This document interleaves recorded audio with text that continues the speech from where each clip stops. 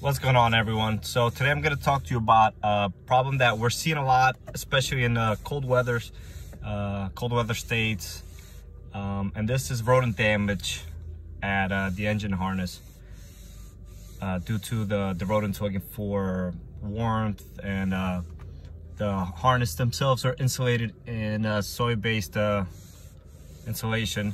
So this is basically food for, you know, small rodents.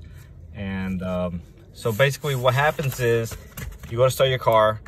A lot of times you're gonna have a really long crank. They're really typical, you know, and prone to going after the same wires on basically 2016 Civics and newer 1.5Ts, the 2018 and newer Accords 1.5 and 2.0T, and the 2017 and newer CRVs 1.5T. And basically you can see this car has a whole bunch of lights. A lot of the times you get a really long crank, like just happened now. Before it happened, it was even a little bit longer before when I tried it. But if you get this, you get a long crank out of nowhere, you get a whole bunch of lights on your dashboard, you know, cars hesitating, or sometimes bucking or actually misfiring, and most likely you've been a victim of some rodent damage. And we're gonna look and confirm on this car, which I already know because I looked. But and this is typically, you can see right here, this is cam sensor. Typically they chew on this one, the fuel pump wire here, or the coil wires right here.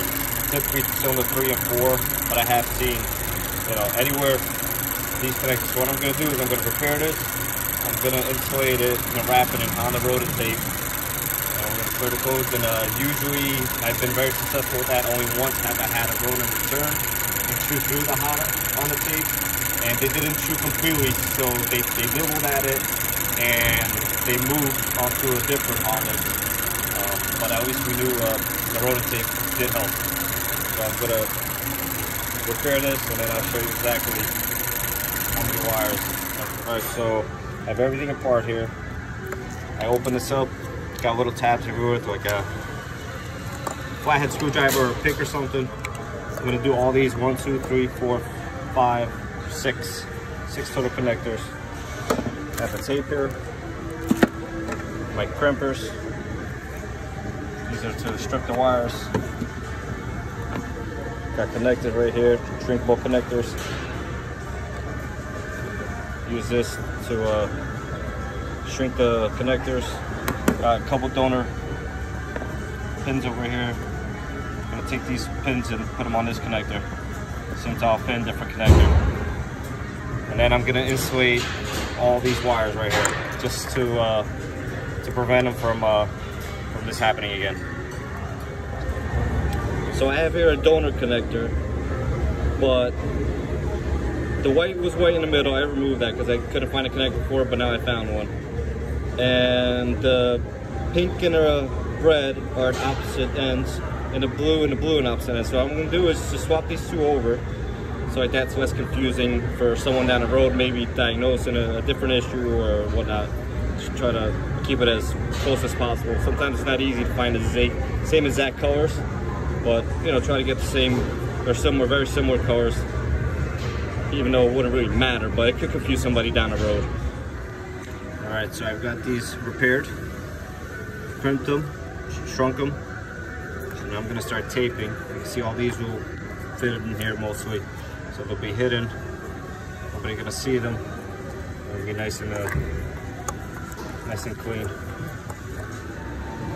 All right, guys, so I've done all the coils. I did the cam sensor over here. Now, as far as this is the mechanical fuel pump. So you have a clip on both sides, and what I usually do is I use a 90-degree pick, like this, you know, and I get to the one clip on the one side. See if I can do this while, and then I put a little tension. So I'm holding a connector here to keep the tension on it, and I go from the other side.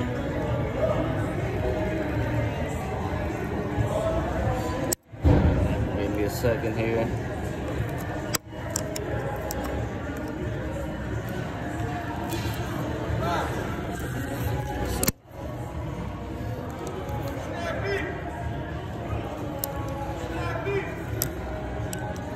tension on there. There you go, pops off.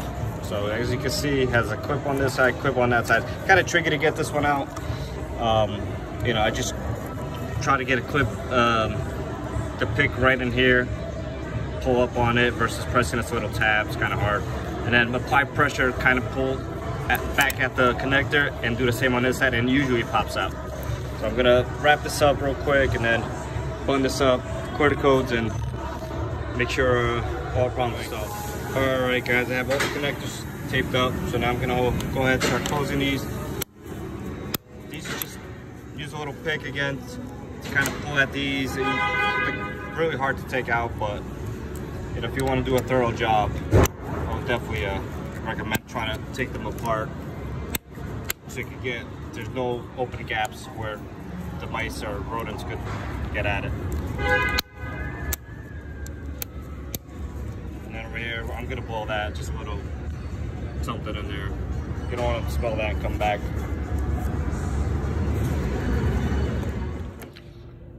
All right, guys, so here it is. This is the code right here. 2019 Civic, p0340, chem sensor A, no pulse. So we're gonna clear this.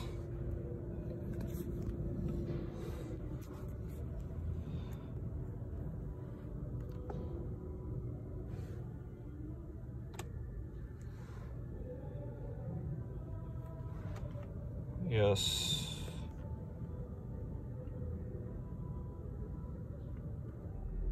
All right, so you can see now I cleared the code.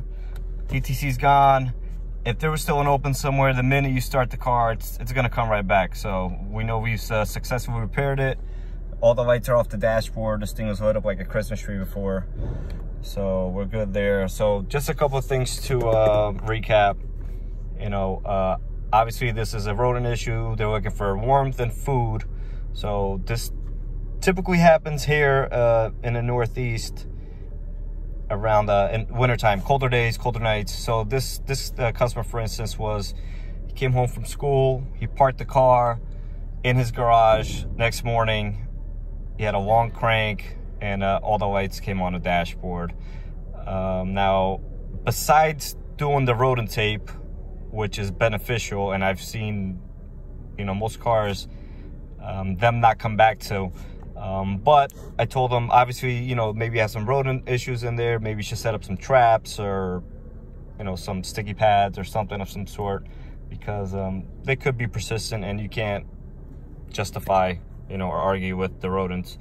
There's also some repellent stuff that you could put in either the garage you're in, or maybe on the cars, on the fender liners, or maybe the gravel shield. They sell that stuff all over the place. You know, maybe do some research and see what works for you. Or you could even do this as a preventative maintenance. And if you know you live in an area or you don't want to be bothered, and you say, hey, you know, maybe we'll just I'll just do this because I feel like it and I don't want to have an issue down the road, then you go and purchase this tape. Any Honda dealer should have it. I'll provide the part number, and do this yourself. If you're anywhere mechanically inclined and you have some free time, then you shouldn't have an issue installing this tape yourself. And again, it doesn't look pretty, but it is effective. So at the end of the day, that's what most people are looking for. So thanks for watching. Don't forget to subscribe and hit the bell so you guys get all the notifications on future videos. I don't always post you know, a new video or a message on Instagram or anything like that there has been a new video. So if you subscribe and hit the notification button, you won't miss anything.